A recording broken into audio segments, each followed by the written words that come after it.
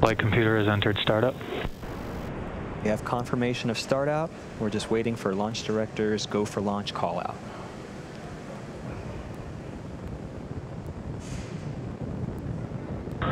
TurkSat-5A, Falcon 9, LDs go for launch. And you've heard it, we're 30 seconds away. All systems are go for an on-time launch of Falcon 9 with the TurkSat-5A satellite, our first launch for this year. 30 seconds.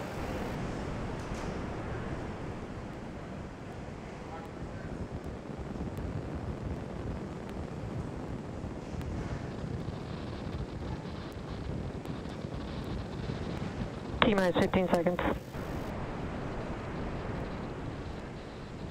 10, 9, 8, 7, 6, 5, 4, 3, 2, 1, 0. Ignition. And liftoff.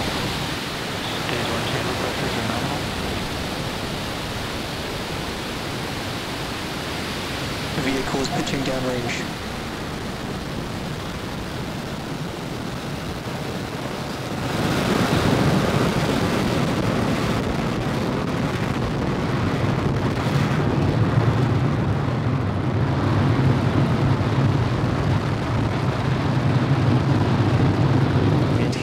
We're now 30 seconds into flight on the Falcon 9. All engines are running at full power. We are preparing to enter through our first major milestone after liftoff, max Q. It's going to occur at T plus 1 minute 12 seconds. We're going to throttle those engines down. We've confirmed nominal status from the avionics team. Next, max Q. That's when the vehicle experiences the greatest amount of dynamic pressure. We throttle those engines down, and afterwards we throttle them back up to keep dynamic pressures below a certain level. Falcon 9 is supersonic.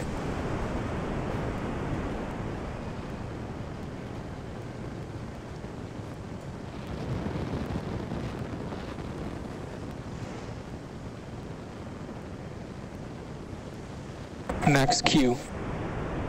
We've successfully crossed the max Q threshold.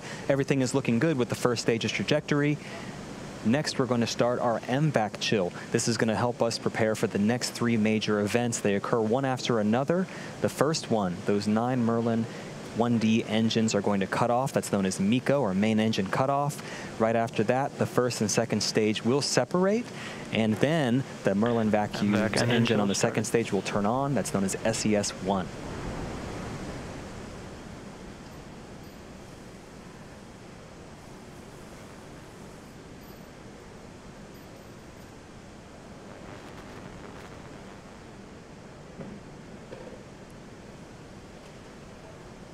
About 15 seconds away from throttling down those Merlin 1D engines, you'll start to see that visual change in that plume you see on the screen.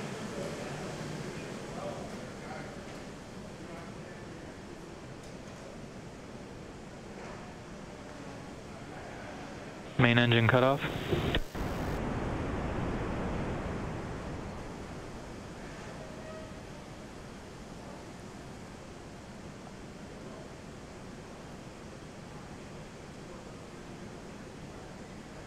Stage separation confirmed.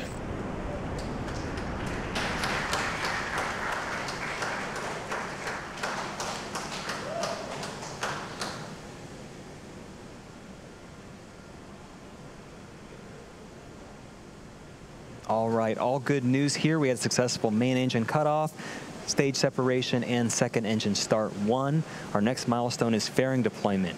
Those 2 fairing halves on the top of the second stage are no longer needed, and we'll jettison them to help expose the TurkSat-5A satellite to space and attempt to recover those later on.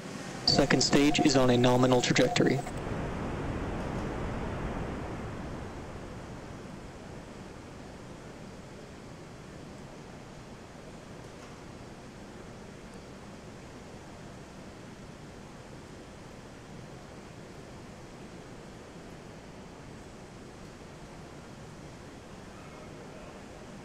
Fairing separation confirmed. And you saw there, we just jettisoned our 2 fairing halves. It's our first good view of TurkSat-5A. It's now exposed to space, and those 2 fairing halves are heading back down to sea level.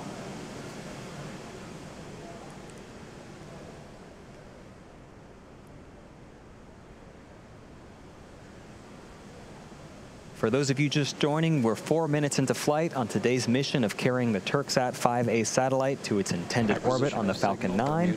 We're currently in the first of 2 planned MVAC burns. That's what you see on your screen currently. Not pictured here currently, but that's after stage separation. The first stage, we're attempting to recover it. Its velocity at separation was about 2,200 meters per second, or 5,000 miles per hour. Once the separation occurs, the first stage is still moving at such a high velocity, it continues to raise its altitude as it approaches its apogee, and then it will coast down a couple minutes before it starts its return back to Earth. Up next, what you'll hopefully see is the first stage's entry burn. This is the first major milestone for first stage recovery. For entry burn, we're going to relight the center of those 9 Merlin engines. It's actually engine number 9. And partway through this transition, we then ignite 2 more engines, engine 1 and engine 5, which means we have 3 total M1D engines helping slow down the vehicle as it passes into the Earth's increasingly thickening atmosphere. That burn will last about 30 seconds, and we're just about a minute away from that.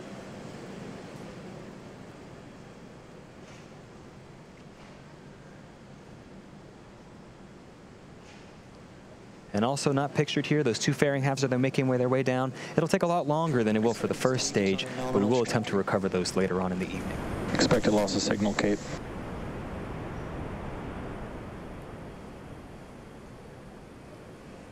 First stage is now less than 100 kilometers above sea level, continuing to make its way down.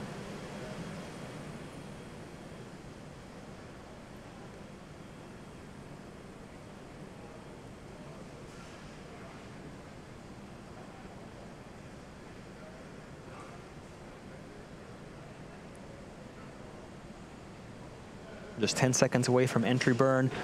As you watch this here, watch that exhaust expand as it goes from 1 engine to 3 engines. It'll sort of elongate. Stage 1 entry burn startup.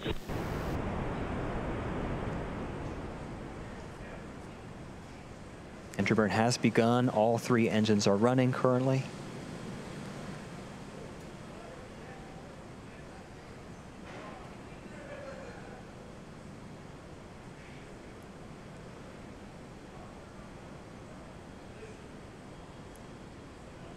Stage 1 entry burn shutdown.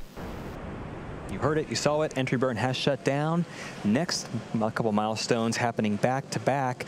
On the second stage on your screen, we're going to turn off that MVAC engine. It's known as SECO 1, or Second Engine Cutoff 1.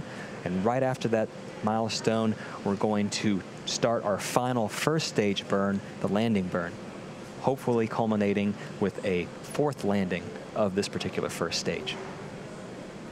Going back to SECO, we shut down the MVAC, and after that period, we actually allow the second stage to coast. This event preserves the fuel until we need it for that final burn, second engine start number 2, and it takes us to our targeted orbit for today's satellite deploy.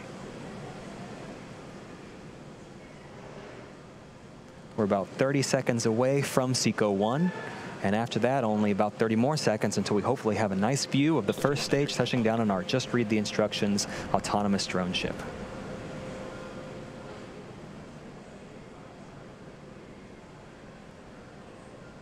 Stage 2 FTS is saved.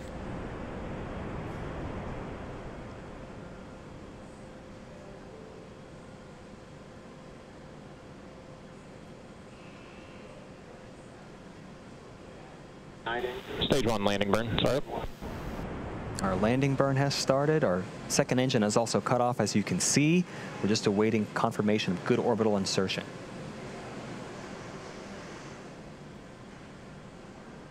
And back on sea level, you can see here the drone ship. We have confirmation of good orbit on the second stage, and